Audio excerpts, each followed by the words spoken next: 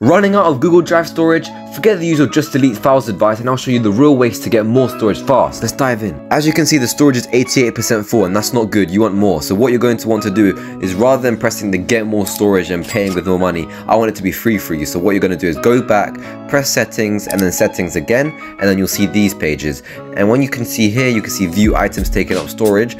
But if you scroll down, there may be some settings you can change, but it won't do that much. So I'm going to show you what you actually should do. So press view files taking up storage. And then when you see here, you can see Google Photos is taking some storage, Gmail is, so it's not just Google Drive basically. So if you press clean up space or get more storage, preferably clean up space, it will bring you to this page. And as you can see, I've got 11 gigabytes of large files, 200 megabytes of emails with large attachments. So you could just delete them emails and ta-da, you get 200 megabytes just like that. At the start of the video, I promise I won't just say to just delete file advice. I'm going to actually tell you how to get more storage. So stick around and I'll show you exactly how to do that. If you have some spare Google accounts, the ones that you can create, this will be really good for this method, because I'm not going to just tell you to go on this Google account and you can put your files here.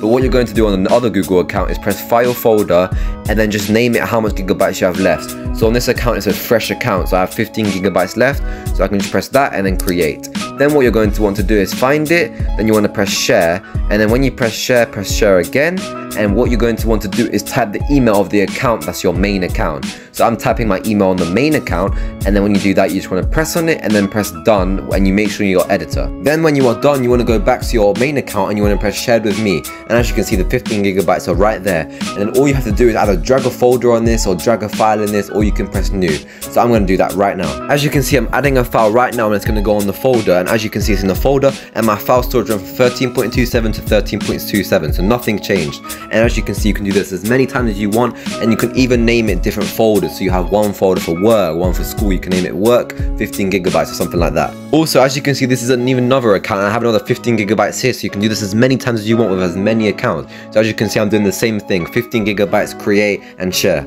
When you've done the process all over again, you can see another 15 gigabytes. So it's my 2 gigabytes on this account plus another 30 gigabytes, which goes crazy. If you don't want to do any of these methods, then you can do a file compressor, and this reduces the storage of all your files on your thing. So you can go from something like 20 gigabytes to even 1.